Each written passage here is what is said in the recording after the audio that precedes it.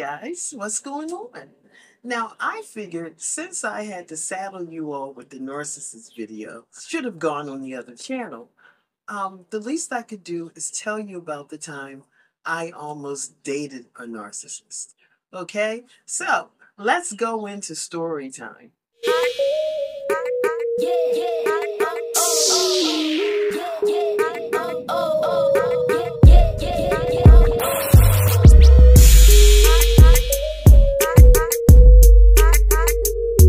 First of all, I saw this thing on TikTok that says if you want to meet a man, the best place to go is Home Depot. If you're looking for a corporate type, then go on the weekends. If you're looking for a what's the word I want to say?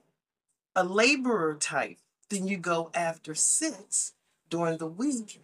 And if you're looking for the boss man who owns the construction company or whatever, then you go between the hours of 6 and 8 a.m. And I think that's pretty accurate, because I met this guy at Home Depot. I actually had an estimate, but I didn't have on my monogrammed shirt that I wear to estimates because it was hot and I didn't want to get it all sweaty. But we needed some things at a manufacturing customer that we had, and I needed to pick them up real quick. But I still, had on some nice pants and some nice loose shoes and a cute top. So I met him in Home Depot and we started talking. And he said to me, we should go get a cup of coffee. Now, I don't see where there's anything wrong with that. But as it was, I had an estimate, so I didn't really have time for that. The problem I had with this whole interaction is that he almost did not want to take no for an answer. And I said, I cannot stand up a client. And then he asked me, well, what business are you in? And I said, I own a cleaning service. And he said, really? I own a janitorial service. And he said, what's the name of your business?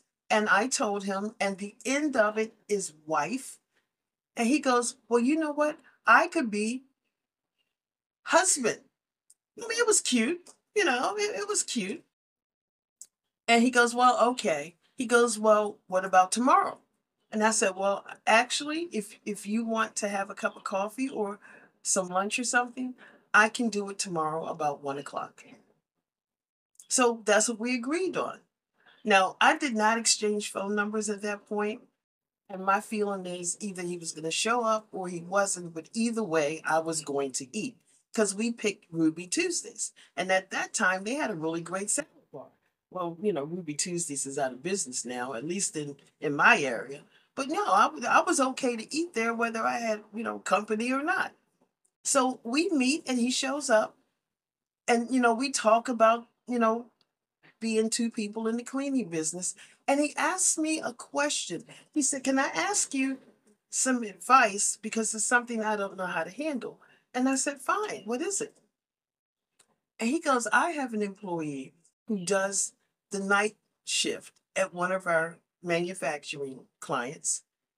But he comes in a little early before all the office staff leaves, and they say that he smells bad.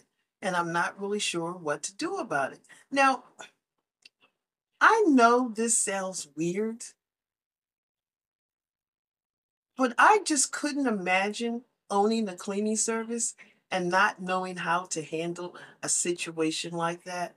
And deep down inside of me, for some reason, I almost felt like it was a backhanded slap at me. And I'm thinking to myself, well, why would he do that? He owns a cleaning service too, you know? So, I'm like, well, does he have a job before he gets to your job? He goes, well, I don't know. Well, I can't even imagine not knowing that information. I said, well, you probably need to ask him. Because if he has, and your job is only what, 3 hours, 4 hours? He goes, it's 4 hours. I said, okay. So he probably has a real job, and the job he does for you is extra money. I said, so he probably has a job. I would just ask him if he has another job before he gets to you. And depending on what that answer is, you take it from there. And, I would, if he said yes, then I would probably say, well, what do you do? And if he mentions something that sounds like he physically exerts himself, then yeah, he probably gets a little sweaty at the first job and then comes straight to the second job. And that's a real easy fix. Just say, look, you need to freshen up a little bit before you get to the job, or don't come in, until everybody's gone. Because those office ladies, you know, they sensitive. That's how I would have handled it. And if he said he didn't have a job before that, before he came to the second job, then I would just say you probably need to freshen up, because see, only he knows whether or not he hired somebody who didn't look fresh, and that would be on him. But this is a real easy thing to do. If you're in the business of professional cleaning, well, it's just something you instinctively know how to handle. So I was really surprised he acted like he didn't know how to handle it. I almost got the impression that he was so above it that he just he didn't know what to do about it. Now, he did tell me that he had a job in the city and he owned the cleaning service on the side and he had people do the work. Well, that's possible. But it was just something bothered me. So, the rest of the lunch went well. And he said, would you like to go to the movies? And I said, well, no, I can't. I actually need to go check on some properties. I said, but if you want to do it another evening, you tell me what day you're free, and I will let you know when I'm free, and we can work it out. And so, again, he was a little upset because I couldn't say yes. But my feeling is this: I own a small business. You got a job and own a small business. Why you got all this time? You know? So, we agreed that we would do it 2 days later. I actually lived about 5 minutes from the movie theater. And I said, well, you know what? Why don't you just pick me up? I wanted to give my card to my daughter because she actually worked at the movie theater. She got a job there during the summer when she came home from college. And her and her best friend got a job together. Well, you know how that went. They both ended up getting fired together too because they stupid. But so yeah, I said, well, go ahead and pick me up. That way I can give my daughter the car and we're good. And something went wrong, well, the car's there if I need it. So we agreed to do that. So my daughter is leaving the house to go to work. And he was supposed to pick me up at 6 p.m. And then we're going to have a quick bite and then go to an 8 o'clock movie. 7 o'clock, and that man's not there. My daughter has to be to work at 7:30. So, she's getting work and she goes, damn, Mom, you got stood up. I said, I know. So finally, she's on her way out the house and he's pulling up. And they kind of pass each other. I get a text from my daughter saying, Mom, I've seen him before, but I didn't answer it because now I'm dealing with this late ass man. And my feeling is, why couldn't you call? He had all kinds of reasons. Now, in my life, crazy things happen. Okay, crazy things happen. If I had told you, I would have called you, but my phone ran out of charge and my charger quit working. You better believe I was telling you the truth. Because those kinds of things happen to me, but they don't normally happen to other people. So I'm like, you know what? Okay, fine. He goes, let's go to the matinee the next day. I said, fine. You know what? I'll meet you at the matinee the next day. My daughter calls me and she goes, Mom, I told you I'd seen him somewhere before. Mom, he comes here all the time with different women. Mom, he's here now. I'm like, holy shit, you're kidding me. She goes, no, Mom, he's here. And I said, you know what? Thanks, honey. I will handle it. At this point, I'm thinking, okay, I'm still going to show up, at the movie theater for the matinee, but we're going to have a conversation.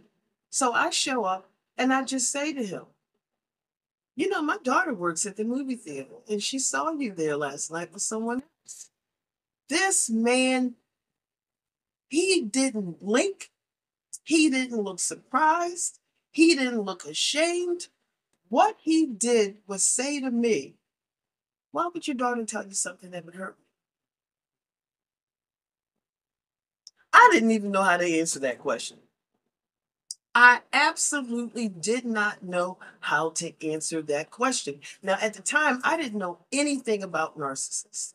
Very rarely did I run into somebody who was just a dick, but this man was a dick. And I said, well, I don't think she was trying to hurt me. I think she was trying to, you know, give me a heads up and warn me. He goes, well, I just don't understand when people try to hurt me. And said, are you sure the two of you have a really good relationship? And it was at that point, because see, now you're doubting my daughter. Now, at that point, I just said, you know what, fuck it. And I got back in my car. And then I said, if you ever show up at my house, I will blow your fucking car up. Because now I know where it is all the time. And that was that. But yeah, that could have ended so badly. I mean, this way it didn't end too badly. But imagine if my daughter had recognized him and gave me a heads up. Who knows? Because he was charming. But then again, there was something about him and the questions he asked. I really felt like he was trying to degrade me on the low. And so, did he really own a cleaning service? Who knows? But I dodged the bullet. So that was after that happened. Anytime my spidey senses start to tingle, I take it as a warning. Maybe I don't know what's wrong, but I know there's something wrong. So that's my story about almost dating a narcissist. Um, there's another video coming up uh, about, I don't even know, but there's another video coming up. You all take care, stay blessed, and I'll see you all in the next video. Bye.